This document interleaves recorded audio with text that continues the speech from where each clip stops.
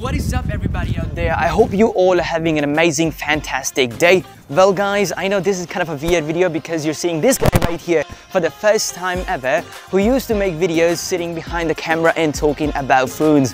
But anyhow guys, today is a really special day because today I will be showing you people out there that how can you convert your Galaxy Note 3 into Galaxy Note 8 really easily. But before I go ahead and show you guys that how can you do that, please go ahead and subscribe to this channel so that you do not miss any videos which I will be uploading in the upcoming days. So yeah, without any further talk, let's just get right into the video.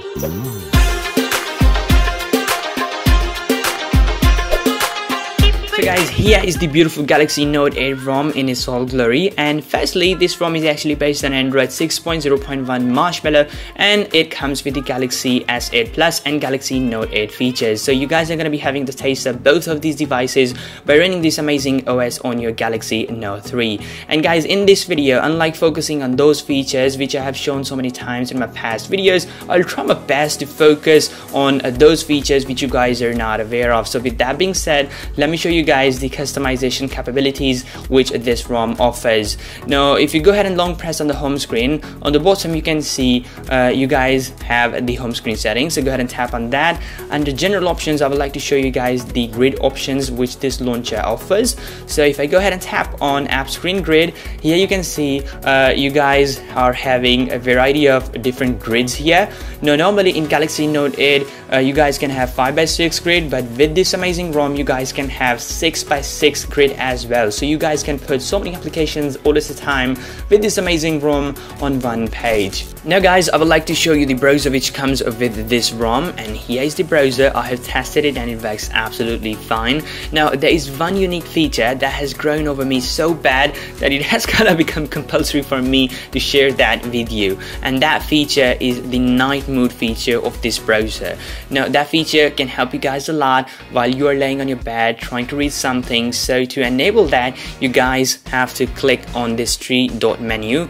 After that, you guys will find night mode option here, so go ahead and tap on that. That's gonna enable the night mode of this browser, and that's gonna reduce the brightness as well, hence making it easy for you people to read.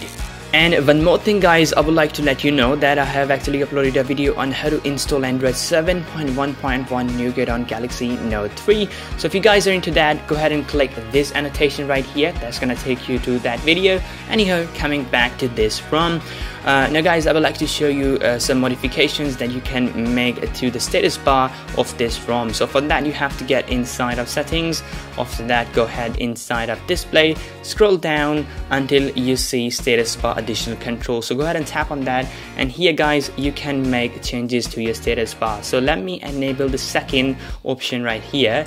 So that's gonna actually enable the seconds to show up in the status bar, and honestly that looks really amazing. So same way you can go ahead and play with the other settings as well here. So now guys, I would like to show you one of the best features of this ROM, and that is the security feature. So for that, you have to get inside of lock screen and security, and here you will find the reactivation lock. So go ahead and tap on that, and here guys, you will have to enter your Samsung account, and that's gonna actually enable you to have control over your Samsung device in case your phone gets lost or it gets stolen. So the person will not be able to reactivate your device without your permission. So pretty cool feature here with this ROM. Alright guys, now I would like to take you to a tunnel where you guys will be bombarded with loads of options for customizing your system. So for that, you have to long press on the home screen, and then on the bottom you guys can see we have the first icon here saying special settings DRX. So go ahead and tap on that. It's gonna take you to this place. Now here you can either swipe from left to right or click this settings icon on the bottom to show the settings page. Now here you guys can make modifications to your system super easily. And first of all guys, I would like to show you the gestures option. So for that, I'm gonna get inside of gestures at home menu. Now here with this option turned on, you guys can have custom gestures enabled on your home screen. Now I'm gonna go ahead and set one gesture for you guys. So let's just go with swipe up gesture. Let's just select the action for show recent apps. Now if I go back on my home screen, now if I swipe up, you guys can see it opens up the app switcher, which is pretty cool. And same way you guys can have other gestures enabled on your home screen. But you might be thinking right now, alright, we guys can have different gestures for performing different actions, but how would we be able to get inside of app drawer then? Well guys, when you will enable the custom gestures option, you would automatically get this app drawer button on the dock. So this way you can get inside of app drawer super easily. So guys, you can also change the transitions of your system really easily with this application. So for that, you have to get inside of animations. So once you are inside of animations menu, under screen transition, you can see we have transition mode. So go ahead and tap on that. After that, you guys will get a bunch of different transitions here. So go ahead and choose the transition which you want to have. Well, I'm gonna go with the car transition. Now if I go back, if I swipe my screen, you guys can see I have different transitions enabled now. So these transitions actually remind me of Galaxy S5 because that phone actually had these transitions. Well, not only that guys, you can also change the speed of these transitions really easily in this animations menu. Now guys, I would like to show you one more cool feature of this ROM, and that is the custom text in the dock feature. So with that feature enabled, you guys can have any text under your dock written. So let me just enable that. So here under text settings, you can see it says custom text. So click on that. After that, you guys can write anything here. So let me quickly write PhoneHive. So after you have written your text, just go ahead and tap OK. If I go back, you can see I have PhoneHive written under my dock, which of course looks fantastic.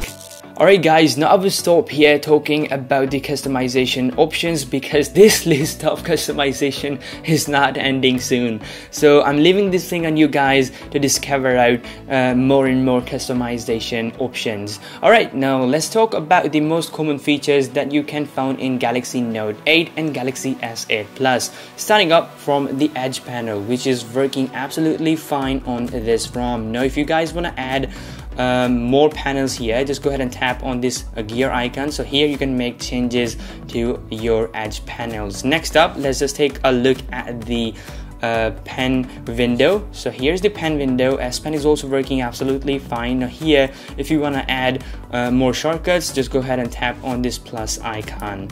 Alright, next up, let's just take a look at the always on display. So in the notification panel, here you will find the always on display toggle. So go ahead and tap on that if you want to enable that. Now let me just lock my phone. So here you can see the always on display being enabled and it looks absolutely fine. Alright, next up, I would like to talk about the camera application.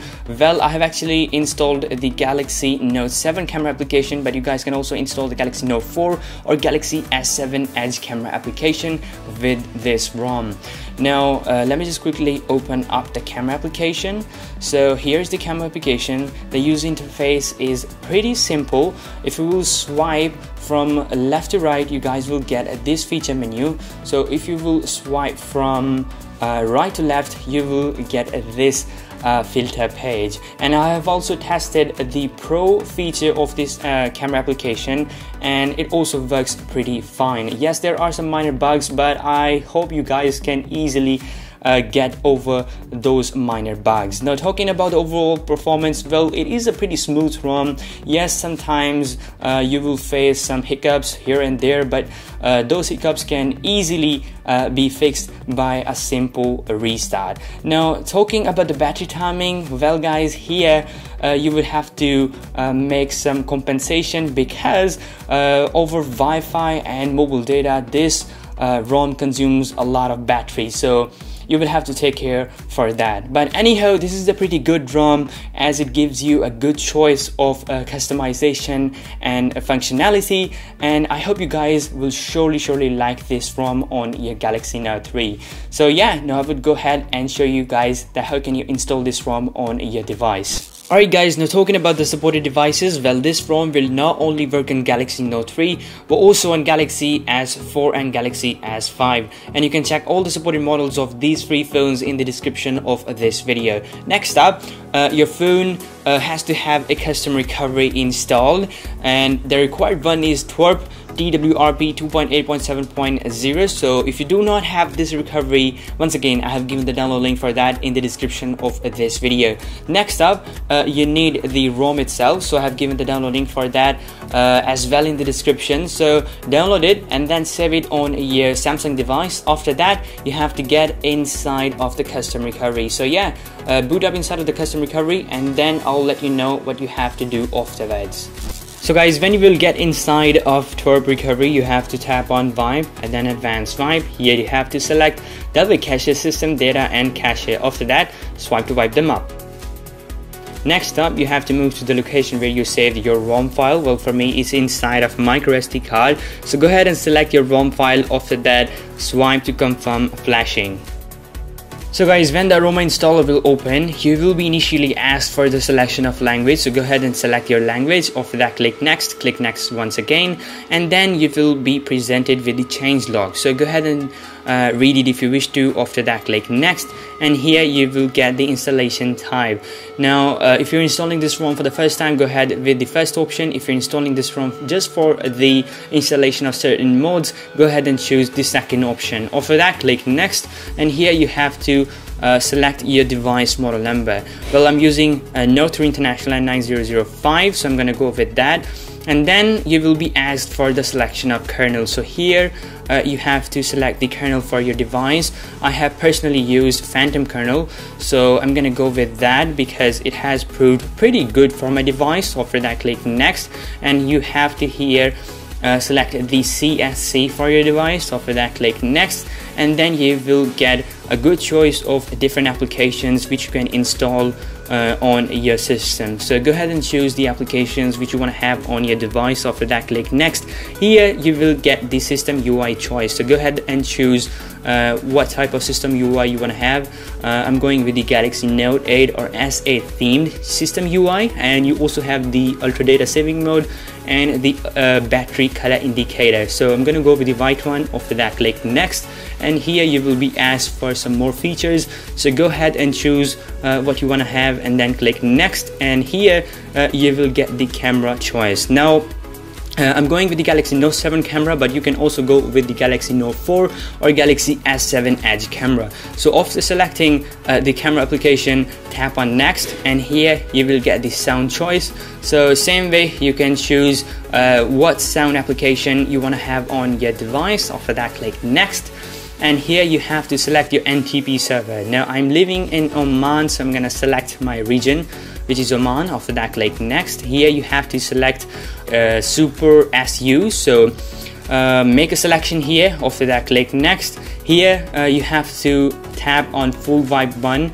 so that you may have the ROM with the elimination of bugs. So after that, click next, and here you have to tap on install. You can also donate to the developers, so here is their email address. So if you guys want to support the developers, go ahead and do that. After that, click OK. So here the installation will begin. Now this is gonna take some time, so give it some time, and after that you can reboot the system. So guys, when the installation will be completed, you can go ahead and tap on next, and then you can go ahead and reboot your system. Now guys, the first boot as usual takes a lot of time, so give it some time, don't panic about that, and eventually your phone will be booted. And once again guys, reminding you, if you guys want to install Android 7.1.1 Nougat on your Galaxy device, go ahead and tap on this annotation here. And yeah, I hope you guys enjoyed this video. If you did, please make sure to give this video a big thumbs up. Also subscribe to the channel so that you do not miss any videos which I will be uploading in the upcoming days. And if you have any queries, do let me know in the comments below. I'll try my best to answer them. And yeah, see you all next time. Hottest Betty's trying to take away my cell phone. Like, come and party, I've been trying to shake you off my mind.